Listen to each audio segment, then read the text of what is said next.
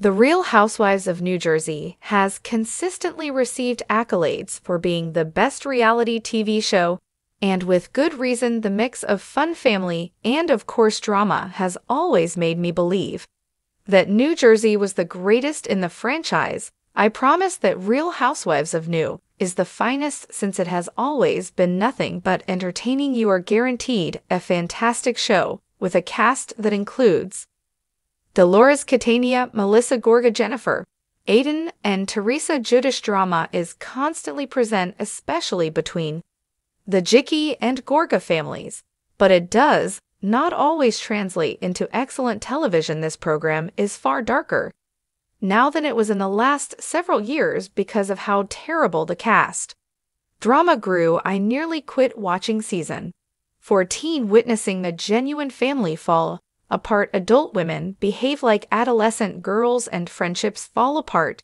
is not enjoyable. Significant adjustments must be made if season 15 is to be successful. To begin with, I'm tired of seeing the Real Housewives of New Jersey every season set in the summer. Every time Melissa throws another themed party at her seaside property or Teresa is left out of an event, nothing new occurs.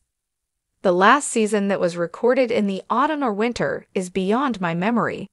While occasionally entertaining, summertime filming quickly becomes monotonous as I only see the gang attending the same events around the coast. I would love for season 15 to return to the holiday season, which is when the finest seasons happen. The actors always had the opportunity to showcase their favorite family memories between Thanksgiving and Christmas, including seasonal customs, decorating, entertaining, and the general delight of spending time with one another.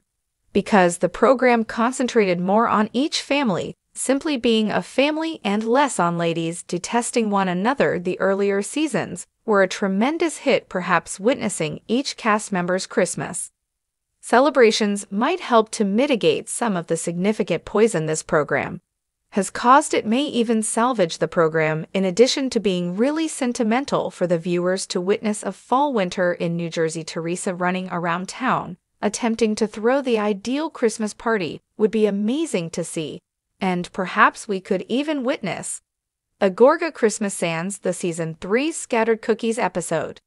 The recurring brawl at Melissa's beach house during the same kind of party is something we don't want to witness. If season 15 were shot in the fall or winter, each family would spend less time chatting about one another and more time enjoying the holidays. That would be therapeutic. I would like to see more of these women. If the cast remains the same for season 15, Rachel, Fuda, and Margaret Josephs should, in my opinion, spend less time gossiping about Teresa in their scenes and more time with their families in the upcoming season.